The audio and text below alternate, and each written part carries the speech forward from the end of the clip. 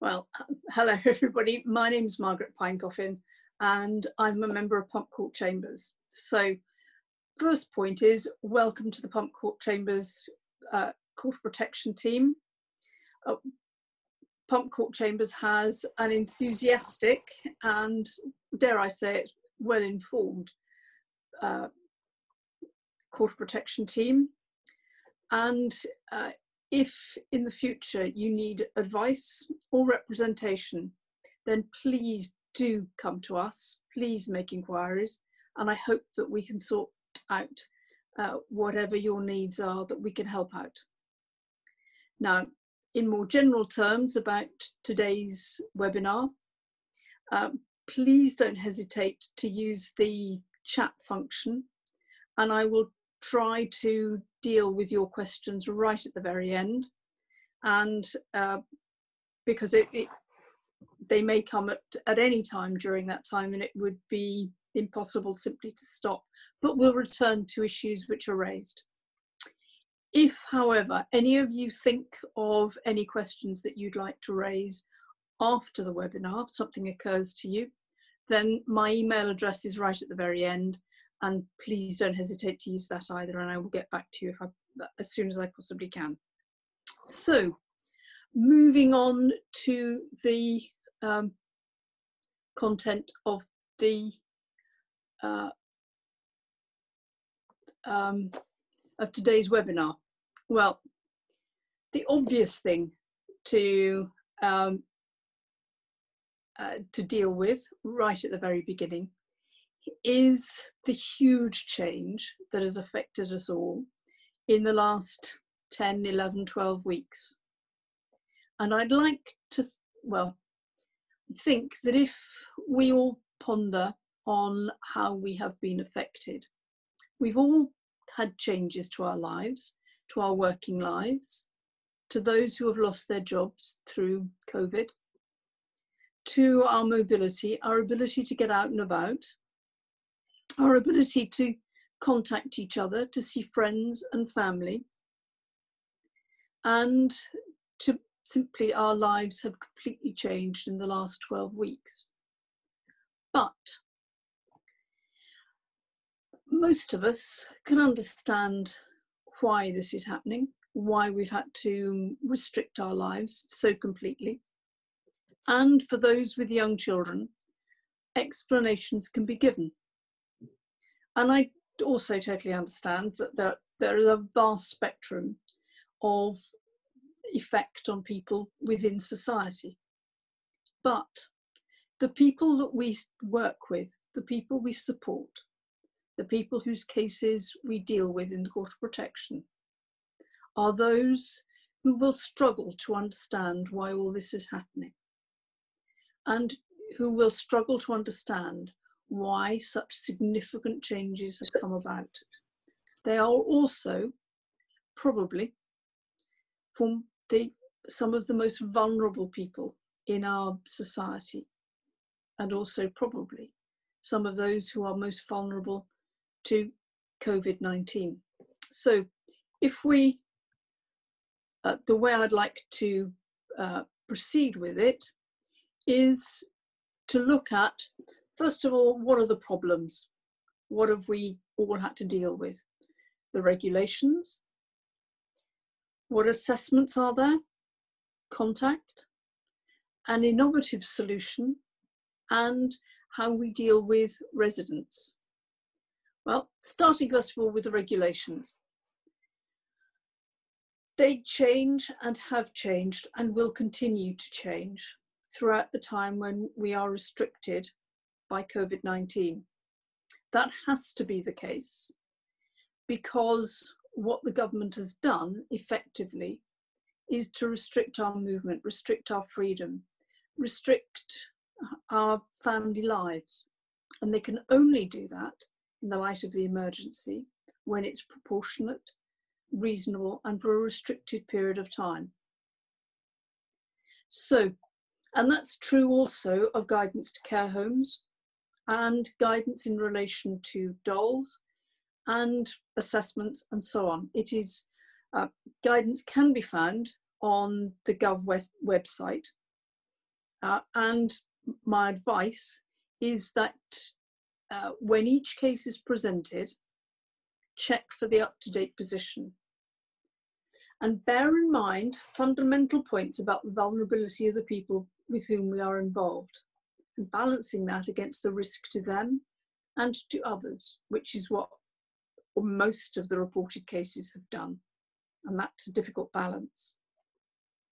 But returning to the vulnerability point, the point that Mr. Justice Hayden has made, both in his letters to the directors of adult services and in his judgments, is to remind everybody that the fundamental law has not changed. The Mental Capacity Act has not changed, and the rights and duties that we all have under international law and under the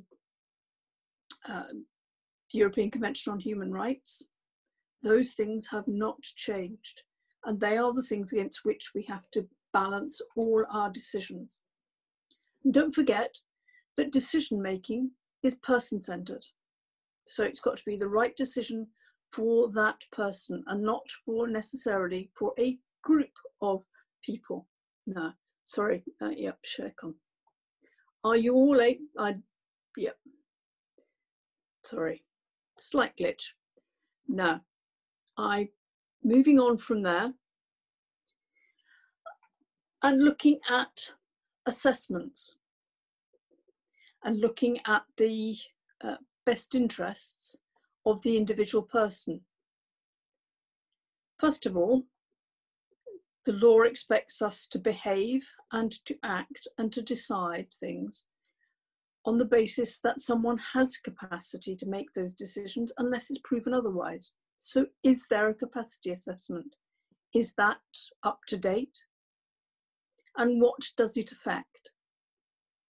Does it cover residence and contact, or simply deciding where that person should live and what care they should have? Are they able to decide on on who they should see? Because somebody may have a long-standing friendship, they are almost certainly able to decide that they can continue to see that person subject to the regulations where we are now. But the fundamental point is the capacity is what the capacity assessment covers. Does it also cover ability to decide on medication, for instance? Can P understand why their medication is needed, what each element of it is for, and what the effect would be if they didn't take that medication, and the consequences of it? Now, it's important then to look at what Mr. Justice Hayden has said, that he points out that on the week before we went into lockdown, none of us would really have understood and worked out what the challenges were going to be. And what he was then suggesting was that capacity assessments would have to be undertaken remotely. Well, there may be no alternative to that, given that if somebody is at home, they may be shielding because of their innate vulnerability, because of some other underlying health condition. Or if they're already in a care home and it is proposed that there should be some change, or there is a challenge to their circumstances in that care home, then their ability to make those decisions and what decisions they can make is fundamental to that. And that, for the time being, may need to be done remotely. Well, that raises enormous difficulties, Okay, Mr. Justice Hayden seems to think that with careful and sensitive expertise, it should be possible. I'm not so sure, personally. So let's assume for the moment that there is an existing report. Is that sufficient? Does that answer all of the questions, or has there been changes? Do we know when it is likely that there is going to be able to be a more detailed assessment? What other information do you have? Do you have information from the GP who potentially knows that person well? From those who are caring for P? From the care home staff, if that's appropriate? And but assessments have to be done carefully and have to be done by somebody who has adequate expertise. And that is going to be difficult in the circumstances. If you are in proceedings and asking for a Section 49 report, that nowadays may take time because of the pressure on general health services and pressure of time. So if you're in proceedings and there is going to be a declaration, albeit an interim one, in relation to capacity, should it be limited, looking at the evidence that you have? Well, that's not the be all and end all, of course. There are going to be other assessments needed. Assessments of behaviour, of medical need, of physical need. Well, an occupational therapist or other more general assessments may be able to be undertaken by video. And that is a video tour of P's home. Can that be done? Can they recommend amendments and changes? Can they recommend work that might be needed so as to make P's home more appropriate for them? No doubt that can be done, even if you need more detailed work later, and can put in place appropriate social distancing measures, appropriate hygiene measures. All of those things there have to be thought through. So those things are important. Then, of course, best interest assessments. Well, professionals who have worked with P for a long time may have a wealth of knowledge, but how are they gathering all the information that they should have? Are they able to see and speak to P in some way, shape or form? Are they able to speak to other professionals, to members of the family? Now, not all members of the family will have access to appropriate technology in order to be able to join in. I also have some huge concerns about P understanding what's happening, being involved in that process. Because after all, what we are all intended to do under the Mental Capacity Act is to work in such a way as to make sure that P has been involved, that P retains capacity, and that such as P is able to express a point of view, a wish, a desire, P's feelings, all of those things are important. But a phone call, when you can't judge somebody's body language, when you can't judge their reaction, and moreover, neither can they. It strikes me that it is a little bit like having a telephone call in another language. You may have prepared what you're going to say, and you may have a good idea about what you're going to say to that other person in France or Spain or whatever. But then there comes an answer that you can't quite work out, which you might have been able to do if you'd been able to see their body language what they were pointing to, what they were looking at. And it's a little bit like that, I think. So great care is needed in considering those assessments. Now, contact. That, apart from the questions of medical treatment, which if some of you join again next week, that's something we're going to look at in more detail. But one of the most devastating results of the COVID restrictions has been the restriction on being able to see friends and family.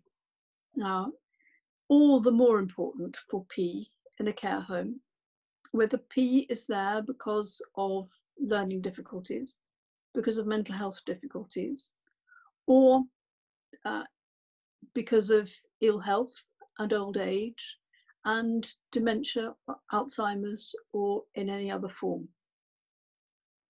It's even more important that they are able to maintain contact and relationship with the people with whom they are familiar. I wonder whether some of those people have suffered a deterioration in their presentation because of the lack of that contact, the lack of regeneration of memory. However good and kind and thoughtful the care staff are, I just wonder whether that lack of regular contact with members of your family, stirring some memory in the past, may well have caused difficulties and some deterioration for people involved in these difficult situations. And seeing somebody through the care home window is simply insufficient for somebody who in the first place is not understood. And I'm sure you're all aware of the first case decided in the Court of Protection in relation to this, the BP and Surrey case. It was decided on the 25th of March as an urgent application before Mr. Justice Hayden. And it is still worth reading, even though we seem to have moved on in terms of COVID, even though it seems like a world away. It's the first week when we had lockdown and the shock of it all was hitting us. But it is important to read it, not only for Mr. Justice Hayden's usual care and compassion with which he deals with these cases, but also because he reviews the international regulations and obligations of the UK in dealing with these situations and and as they apply to all of the people we help and support. The facts of this case were that the application was made by BP's daughter, acting as his litigation friend. Now, pause there. If you read to the end of the judgment, you'll see that Mr. Justice Hayden comments on that, how actually being so involved as she was in the outcome, it was difficult for her to act as litigation friend because she couldn't really be objective. And in a sense, she was almost putting forward her own case. But BP himself had multiple difficulties. Two most important were Alzheimer's and his deafness. That meant that communication was extraordinarily difficult. And the heartrending thing about it is that actually, because he was deaf, he couldn't use the phone. And yes, of course, he could see people on video, but not hear them unless they were using the communication board or some other way. So the the word that Mr. Justice Hayden uses is seismic changes in that first week of lockdown, significant for BP, as for many others in the similar circumstances. The case is also worth reading because he goes through all of the statutory and convention duties on the government. Worth reading because he looks at, obviously, Article 5, Declaration of Liberty, Article 8, family life, and also private life, but in this particular case, also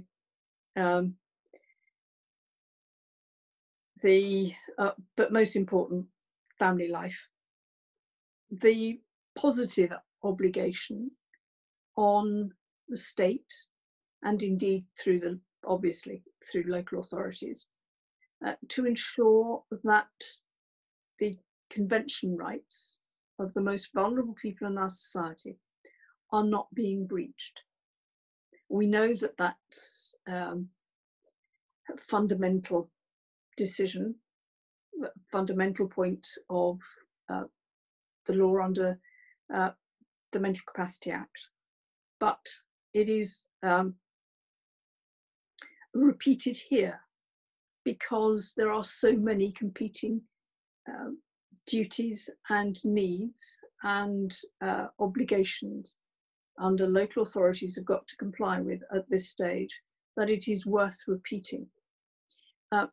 What is also important is the way in which Mr. Justice Hayden dealt with this particular case. He allowed people time. He allowed people to discuss things with each other. And this case was dealt with remotely. And more people, more and more of us, are getting used to dealing with our cases remotely and how we can actually use them. Use those facilities, use technology to manage to discuss things, to take ideas forward, and to behave or to achieve a result in the way that we might have done had we all been there outside court and been able to discuss things together. We can do it. It just needs a little bit more ingenuity. But to return to BP for a moment, what Mr. Justice Hayden also looks at is Article 11 of the UN Convention on the Rights of Persons with Disabilities, not to be forgotten in addition to the CHR rights, because what it says quite specifically is states parties shall take, in accordance with their obligations under international law, including international humanitarian law and international human rights law, all necessary measures to ensure the protection and safety of persons with disabilities in situations of risk, including situations of armed conflict, humanitarian emergencies, and the occurrence of natural disasters. So it's putting the vulnerable at the heart of what the government should be doing.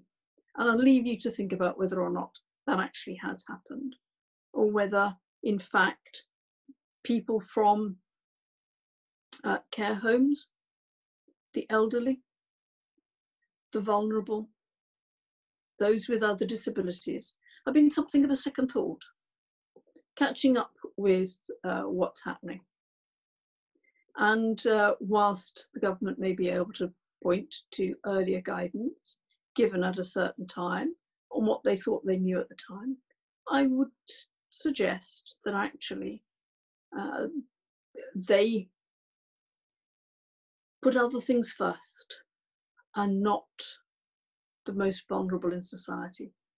And I hope you would all agree with me that actually society ought to be judged on the value on which it places on the protection and care of its most vulnerable citizens. And I'm afraid there's a lot to be desired in the way that things are going at the moment. However, going back to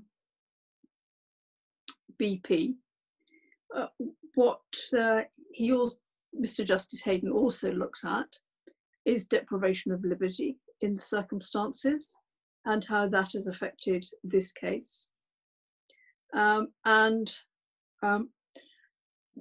Importantly, he also looks at Article 15 of the ECHR, which provides for derogation from the convention duties in time of emergency. And probably everybody will agree that COVID-19 has been a public health emergency. Because Article 15 says, in derogation in time of emergency, in time of war or other public emergency threatening the life of the nation. Well, pretty much. The high contracting party may take measures derogating from its obligations to this convention to the extent, and I underline this, strictly required by the exigencies of the situation, provided that such measures are not inconsistent with its other obligations under international law. So it's important then to recall that measures for restriction of family life must be time limited, which is why they are reviewed again and again, and consistent with the threat which is faced. So it's important to look for solutions which are consistent with that. So that's where we were right at the very beginning of lockdown, with those difficulties which were facing everybody, and which to a large extent people still do face when their loved ones are in care homes, where the threat of COVID is still very apparent. However, can I suggest and recommend a wonderful solution which has been found in France? And I'm afraid I'm not technologically able enough to have been able to find a way to give you the a way of reference for you to be able to find it on the internet, but I'm sure that others of you may be able to do so. I found it on Twitter, and you might search Twitter under Reuters. In fact, it will probably be under the happiness bubble rather than the magic bubble. But what's happened in a care home in France is that, as you realise, I'm sure, that France has been under much the same lockdown difficulties as we have. In fact, if not at times, even more restrictive than we've had. And therefore facing the same difficulties with their elderly and vulnerable population. And again, exactly the same problems of families not being able to visit and not being able to bring that element of family life to their elderly and vulnerable relatives. And I say that because of the, if you do manage to find it on Twitter, then you will see that actually it's quite heartwarming what happened. And it may be able to be possible to introduce something like this here. I hope it is, because what happened was that in the grounds of the care home managers put in place it's a tent effectively, but it's a tent in the shape of a tunnel, but with a bubble in the middle. And there are entrances on either side of the bubble. So the family go in one end and the resident goes in at the other end. It's all disinfected in and out and so on and so forth. And not only can they have a conversation, see each other, which of course is possible nowadays, because if the care home has a garden, then with social distancing, people can go and have a conversation. But in this particular case, what happened was that there was a very thin but impermeable plastic sheet put down in the middle of the tent, so that the resident from the care home and family could touch. Because as the manager of the care home pointed out, actually, as far as her residents who have Alzheimer's concerned, they may struggle to communicate in words, because word finding may be something they find difficult, or words to fit the situation they might find things to be difficult. Memory of a lot of other things may have gone. But one of the last things they have is touch, and that too helps memory. And you will find that it's described, or the English translation there calls it a happiness bubble, which is true, it is, and that's fine. But actually, what the care home manager described it as is a magic bubble. Because of course it does bring about a magic solution. And the other heartwarming thing, if you watch people going into the tent, is that they are allowed to bring their pets, part of the family. And it conjures up such a lovely vision of how this makes a difference to somebody's life. So worth thinking about. So if we move on from there, what assessments are there in terms of looking at overall well-being and overall best interests? Think about residents. Is P either deteriorating at home because perhaps hastened by lockdown, don't know, or what would have happened anyway, or in a care home, but it's not quite the right place, they're not meeting their needs. And that may be true for somebody who presents with learning difficulties, behavioural difficulties, and which may in part have been caused by a number of moves, by a long history of care in care homes. What assessments are there already supporting a move? What assessments are there in terms of their needs, their behavioural needs, their physical health needs, their physical care needs, and their needs for contact with friends and family, and how is that going to be managed? How can any move in present circumstances be managed? Are there care homes who are willing and able to open their doors to new residents? Few and far between, I would have thought. So that exacerbates, can exacerbate, the problems faced by families in these circumstances. But in every case, there has to be a workable alternative. And again, well worth reading the BD case, because actually with sensitivity, with discussion, actually, and see it right at the very end of the judgment, what Hayden J asked the daughter, the litigation friend, was, well, if you asked your father what he wanted, she immediately answered, well, not to be a burden. So she realised that actually what she was hoping for, to have him home, simply wasn't going to work in the circumstances. But it was about sensitivity, it was about how it was managed.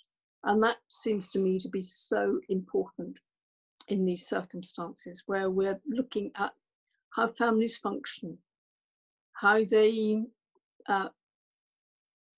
manage to meet each other's needs, and how important it is also in these circumstances to avoid long-lasting difficulties for the family with agreements or disagreements between them. But there does have to be a workable alternative, and that is doubly difficult in these circumstances. Either, on the one hand, because P is deteriorating at home, can't be looked after anymore at home. How is that going to be managed in terms of a move? Or where it might be possible for somebody to come home, to be in their own home for maybe their last few days or weeks at home.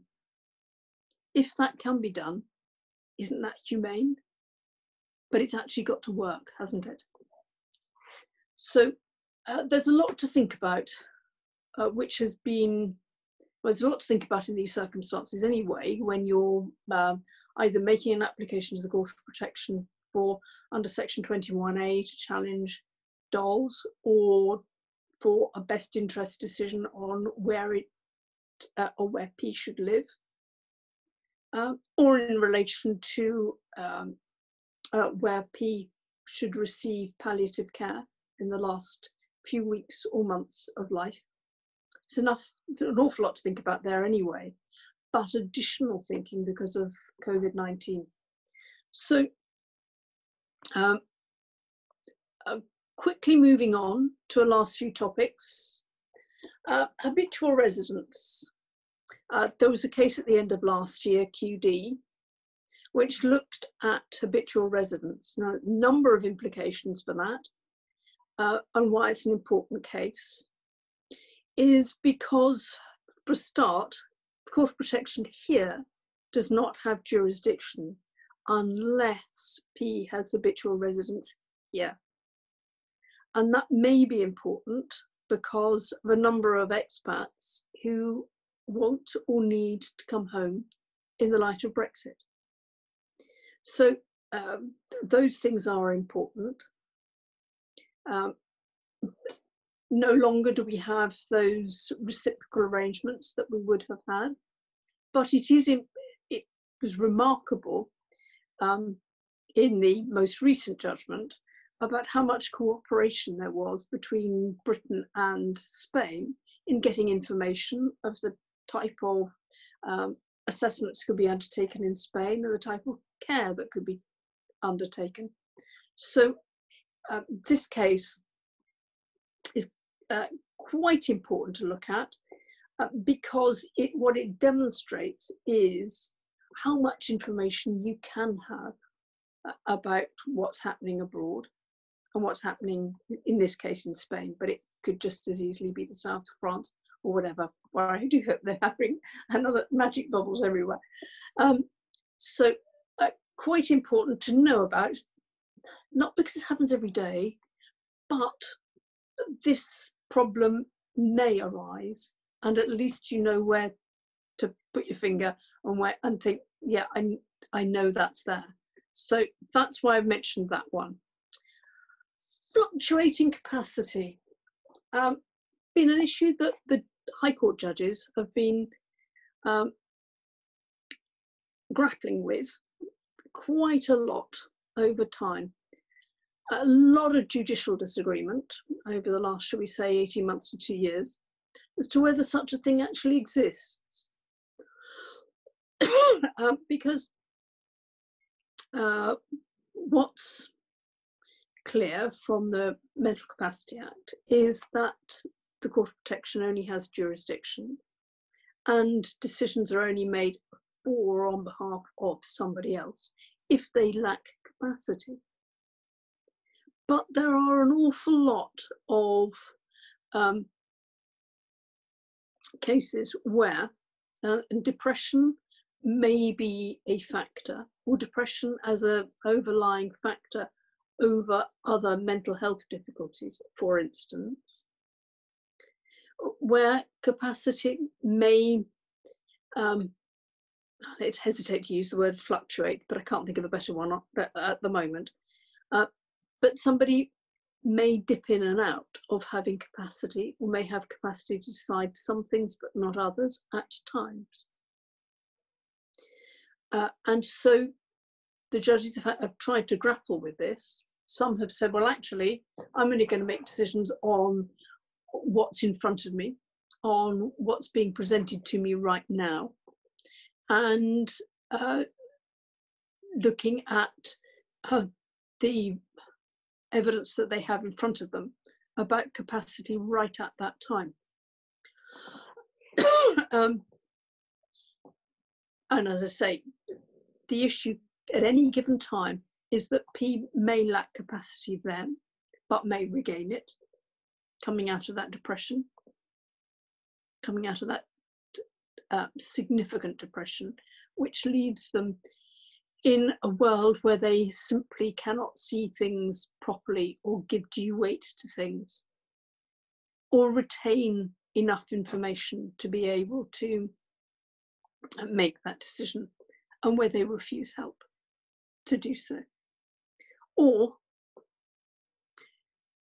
have capacity right now, but an event which causes them anxiety may cause them to lose that capacity. Now, we can see that in other circumstances, in other areas of the law, with parties to proceedings who may have capacity at certain points, able to manage their own litigation. But as the final hearing date approaches, they lose that capacity because of the overlying factor of anxiety. Now, the decision this year, again, looking at Mr. Justice Hayden and his decision about this, it's an important case again to look at, because he reviews his decisions and those of others. So it really does help in looking at of how this has developed.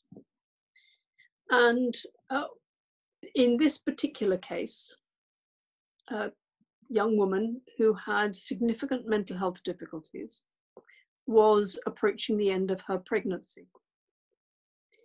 And whilst at that point, all the experts in the case agreed that she had capacity to decide on her medical treatment, what they feared was that when she actually went into labour, that her anxiety levels would rise. Now, one thinks about it. Actually, those last few days of wondering what's going to happen,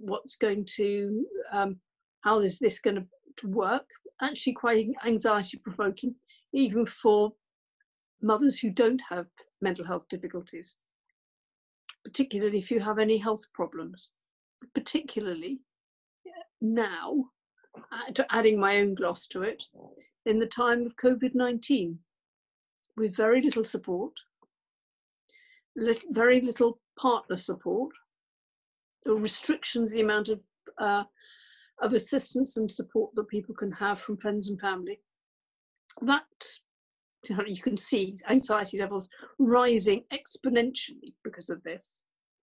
So the medical and expert evidence showed there was a risk that she would or could lose capacity during labour, and that there was a risk that she would not give appropriate consent to treatment that she might need during labour, for instance, an epidural, or indeed consent to a caesarean section should that be needed. So again, with his usual care, what Mr. Justice Hayden did was to conclude that any declaration relating to an act yet to be done, it seems to me, must contemplate a factual scenario occurring at some future point. So, pausing there for a moment, he actually had that in this particular case. It was not something which was maybe might happen, could happen in the future. Well, we don't know. It might, but we're worried about it situation. This was pointing to a specific event. And he was then said, does not strain the wording of this provision. And he's referring there to section 15, section 16 of the Mental Capacity Act. To extrapolate that it is apt to apply to circumstances which are foreseeable as well as to those which are current. And again, remember the word foreseeable. It's something that lawyers are well used to using, foreseeable event.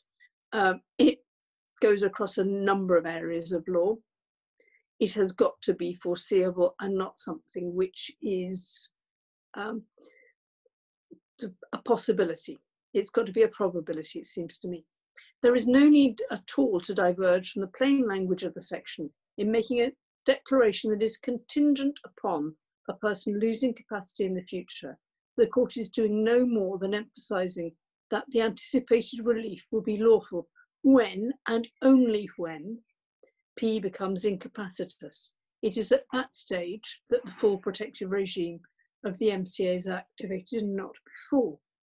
Now, I can foresee in reading those words that there could be a great deal of argument about whether or not the event that was described by those who were concerned about P and about P losing his or her capacity to make decisions was sufficiently proximate for that declaration to be made. And I would suggest that if in those circumstances any such declaration should also potentially be time limited.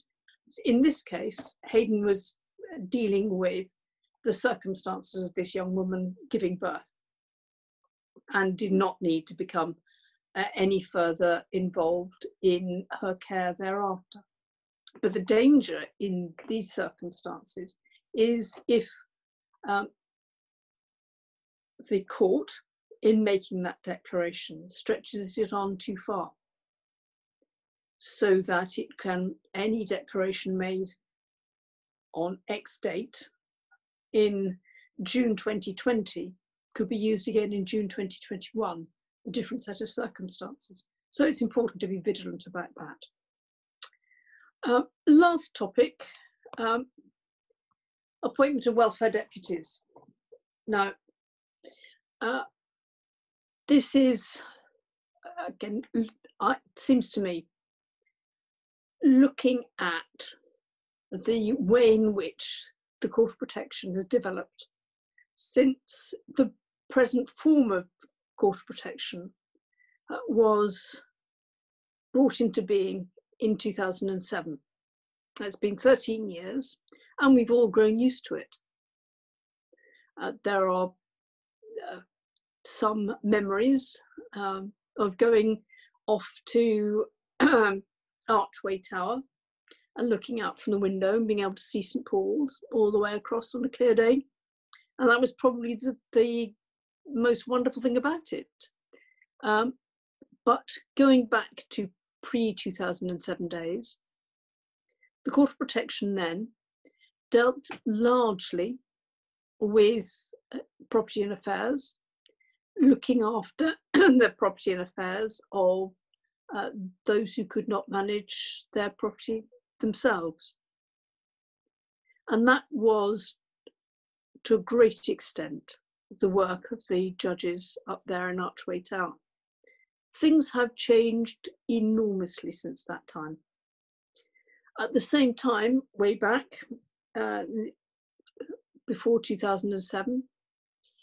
Issues relating to the welfare, the best interests of the vulnerable, were dealt with in the High Court under the inherent jurisdiction. Again, that's not a particularly flexible jurisdiction. Needed to go to the High Court, all sorts of difficulties with that. But those were the two options that you had. And when the Court of Protection, with different layers of judges, from the High Court judges down to district judges, came into effect, and we all learned different ways of considering the cases. We all learned a different priority in terms of of the cases that were going to be looked at by the courts, and how that, if you look at the cases which are now being reported, the ones that are easily available to us all are those which deal largely with welfare matters, and where the considerations of the judges of the Court of Protection are not just looking at welfare in terms of where somebody should live or the care that they should have, but serious medical treatment. Any forms of medical treatment to which consent is not being given. Deprivation of liberty. Serious matter. And in fact, one of the reasons why the Mental Capacity Act was put before Parliament in the first place, because of the Bournemouth gap. And also, more recent times, the creeping, probably not even creeping is not the right word, but the effect in people's lives of the internet, control of the internet, what it brings into your life, and the demands that brings on those who are caring for the vulnerable, all being looked at by High Court judges and others. And I don't think that those developments were necessarily foreseen by Parliament when the Mental Capacity Act was brought into effect. But because of its flexibility, because of the way in which it is framed, the flexibility of the checklists, of the factors that we should be taking into account, it has been able to be moulded by the judges in order to be able to look at these things. Now, the reason why I raise this is because when the Mental Capacity Act was being considered by Parliament, the Select Committee was told that it was thought there'd be little need for welfare deputies. The vast majority of them would be property and affairs deputies. And that is true. That is what has happened. And in the early days of the Mental Capacity Act, judges, particularly district judges, were very reluctant to make orders appointing welfare deputies, even if the case which had come before them was about welfare, and took a totally different view. Now, this case, the Mottram case, now brings it about full circle, that the appointment of welfare deputies should not be unusual. And I'd suggest that actually reflects all of those changes. Now, that's a quick counter through some of the things that have changed in the last year or so in relation to the Mental Capacity Act and the Court of Protection. There's an awful lot more that could be said, an awful lot more time that could be taken. But there will be another similar webinar this time next week, and I hope that you will join us. Now, I'm going to have a quick look and see if there are any questions that need to be dealt with now.